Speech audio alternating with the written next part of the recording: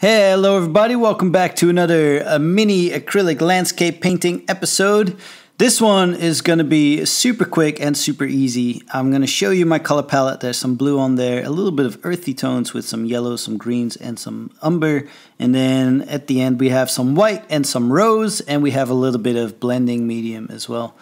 And what we're going to be painting today is just a couple of rolling hills, and it's going to be super easy. I tried to make this one as simple and easy as I possibly could.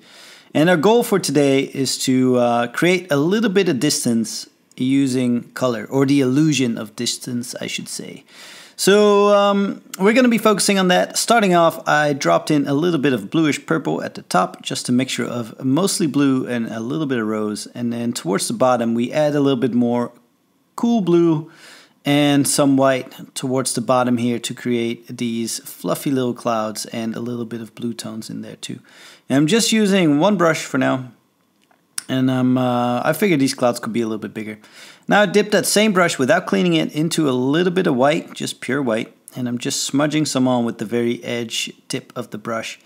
And that creates these blobs of white. And then I grab a dry brush, a clean dry brush, and I smudge that up a little bit, fluff it up.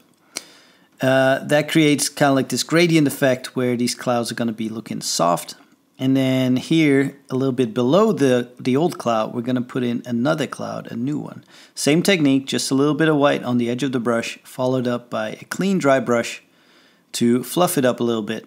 And already we can see a little bit of illusion of distance here with in the range of the clouds. Now I've dipped that same old brush into some blue and some rose to create this purple color. And just with a couple strokes, kind of diagonally, mostly horizontal, I'm just blocking in one rolling hill at a time. And every time I add a new roll, I dip my brush into a little bit of rose, and here towards the foreground, I'm going to be dipping it into a little bit of green and a little bit of yellow. So every time I make a new hill, I make sure I change the color a little bit into something that's a little bit more green or a little bit more yellow.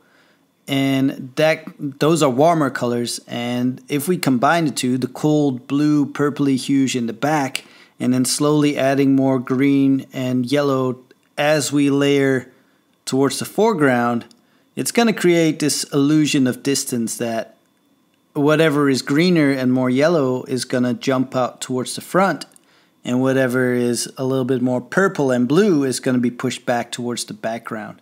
And that's how you create the illusion of distance. It's that easy. It's super fun and easy to do. All you got to do is think about your coloring a little bit. And then before you know it, you've created yourselves this vast landscape that's rolling all the way towards the background. It's super fun and easy to do. I'm just going to touch up this foreground layer with a bit of yellow here. And then as a final touch, I'm just grabbing a little bit of white to put my signature down at the bottom. Hope you enjoyed this super fun, easy, quick video of this acrylic painting. Hope you try it at home. I definitely recommend it. Don't forget to subscribe to the channel if you enjoyed this video. Leave a like and a comment to help me out, support the channel, and we will catch you on the next episode, everybody. Hope you have an awesome day. See you later.